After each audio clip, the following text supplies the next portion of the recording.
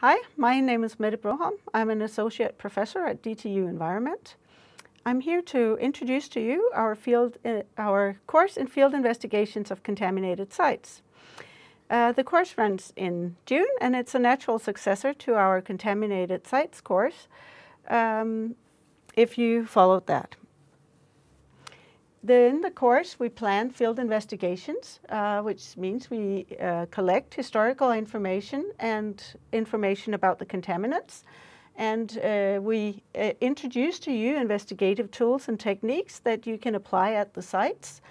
We also have consulting engineers come and present to you the former results from the sites.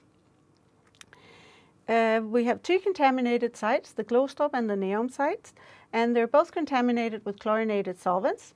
The first site has more of a traditional investigative techniques applied to it, but also here we look at some remedial techniques. At the Neum site, we have more of a research-oriented instrumentation of the site, and here we look at new investigative tools and we do more risk assessment.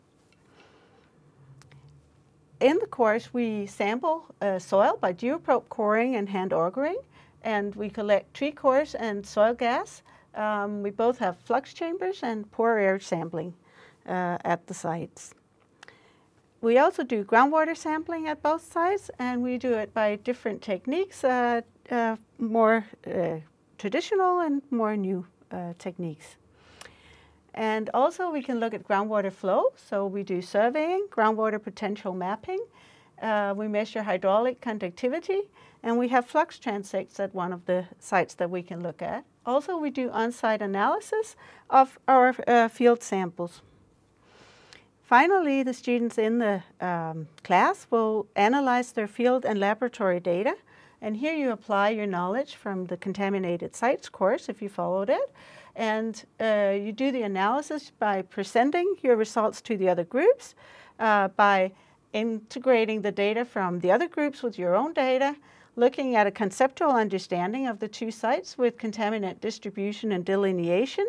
Also look at flux determinations and risk assessment, and do some assessment of the remediation conducted at the sites. Finally, you write reports.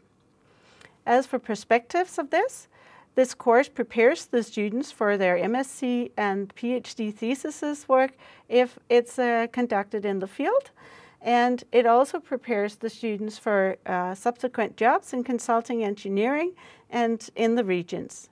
So if you would like to do this, then come and join us in June.